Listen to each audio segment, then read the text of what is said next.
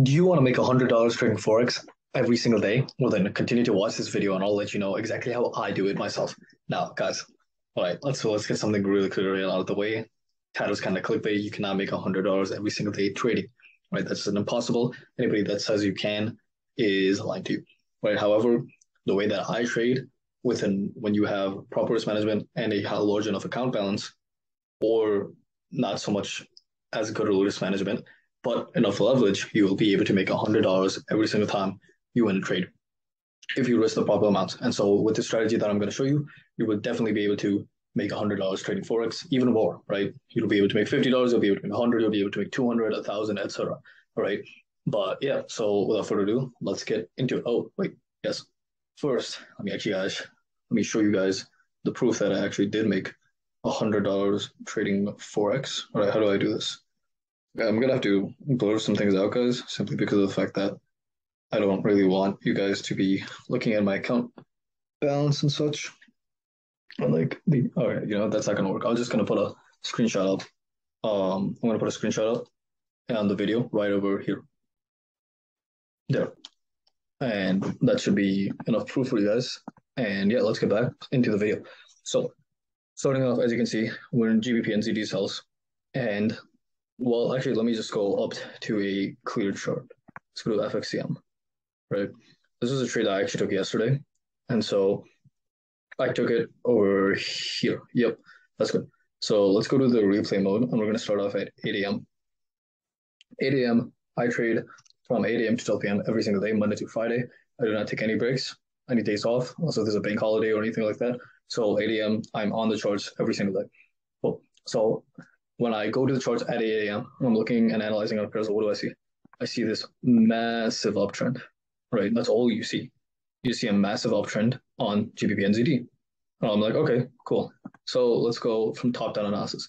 Now, when you start from the 1 hour time frame view, which is your higher time frame, right? I look for 1 hour time frame as my trend trader, as my trend, right? So whatever the 1 hour trend is, that's the overall direction I'm looking to take the market to trade it with, right? So although the 5 minute time frame is showing a very strong uptrend, in the 1 hour time frame, as you guys can see, we are in a downtrend. And just to let you guys know, a quick trip, just press reset chart, and you can tell just how far back you should be going to figure out anything. So as you can see, a downtrend. I mean, you can put the trend line here. You can put the trend line here. Trend lines are very subjective, guys. I don't really like to use it. I like to use objective, non-discretionary methods. However, sometimes they do help, such as over here on the 5 minute. It's pretty easy to clear. It's pretty easy to paint the picture for a beginner, right? So now I'm going to go to the 15-minute time frame. I'm going to look for some key levels to trade off of. Now, what do I see? I see that we are currently at around this level of resistance, right? And you could even potentially bring it up here because there are 2 wicks over here. If you guys can check right over here, there are 2 wicks. However, it is not necessary.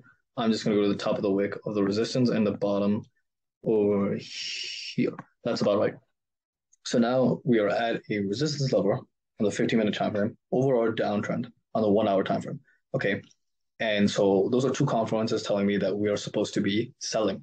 Okay. Now, can we sell right now just because we're at resistance and there's a downtrend on the major timeframes? No, we cannot. We need more confirmation. Ideally, we need breaks of market structure, right? So the reason why I plot this trend line is I can actually just see this just looking at it because I have years of experience trading. But as a beginner, you guys might not be able to see. So here's what we're looking for. This is a lower high. Yeah. Oh no, higher low. That's why. All right. Is that higher low, higher high? Okay, so we have higher lows, higher highs, higher lows. And let me turn on the dog too, actually. Okay, and then what do we have again? We go from higher low, we get a higher high, get a higher low, get a higher high, get a higher low. You guys get the picture, right? So higher highs and higher lows means only one thing. What does that mean, guys?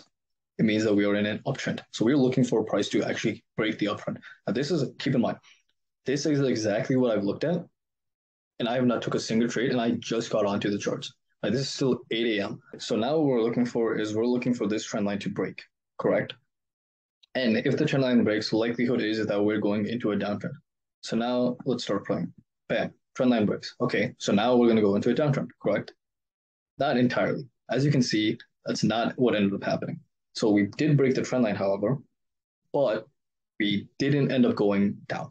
Now, what ends up happening now is that I did see a break of the trend line, but I tried to make the trend line a little bit tighter, like because that was a more so especially if you're on the 5 minute time frame, that's a little bit of a longer trend line. We don't want it to be that long. We can draw a trend line just like this. And now when you look at it from this perspective, well, what do you see?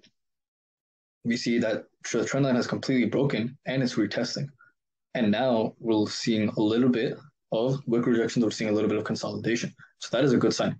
Now, keep in mind that you guys might be thinking that the zone, it has broke above the closed above the zone. However, if you guys remember, I did say in the beginning that you could have extended the zone like this. So that was in the back of my mind. I didn't do it simply to keep my charts clean because as you can tell, that would be a huge zone. And I don't like to keep my chart. I like to keep my charts as clean as possible and as simple as possible. So I don't like having huge zones like this.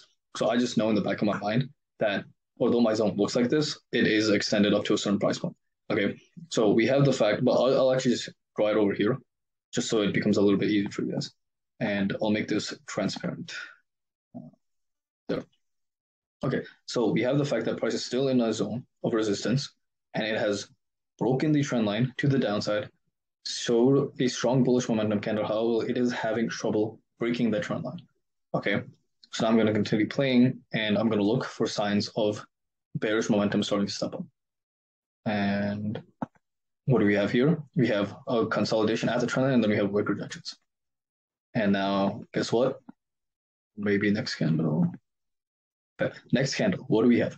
So we have a very strong bearish candle close. Okay, not only that, but as you guys know, I love to trade MACD divergences. And with this candle closure, we have the confirmation that there is divergence on the MACD. And for those of you guys that don't know, divergence is essentially when there's just a difference in action between price and then the indicator. So for instance, over here, as we can tell, there's a high over here, and then price forms a higher high over here. But if you look at that MACD, we see a high over here and price forms a lower low over here. So once the MACD ended up having a bearish histogram and started to flip bearish, as long with the confirmation that we are at resistance, we are going to take a trade in line with the overall trend direction, which is bearish. And we have wick rejections on the trend line as well, and at the resistance level, and strong bearish momentum. I entered right at this candle closure. It was a market order. Set my stop loss a little bit like that, and I targeted a 1 to 1.5 ratio. And let's just play it and see what ended up happening. Straight down, move my stop loss to break even right around here.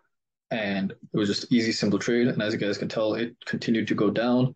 And yeah, well, I mean, it didn't really continue to go down, but it did go a lot further than I thought it would. You could have gotten a 1 to 2 from this. However, no need to be greedy. I took my 1 to 1.5 RR ratio. I took my $100+ and I got out the trade. So that's about it for this video, guys. Remember, the $100 a day trading, it's a little bit difficult to do. It really just is dependent upon your account size, honestly. But as long as you stay consistent with your trading and as long as you master trading psychology, you will definitely get them. All right, that's about it for this video, guys. Make sure to like the video, comment down below, and subscribe to the channel. And see you guys in the next one. Peace out.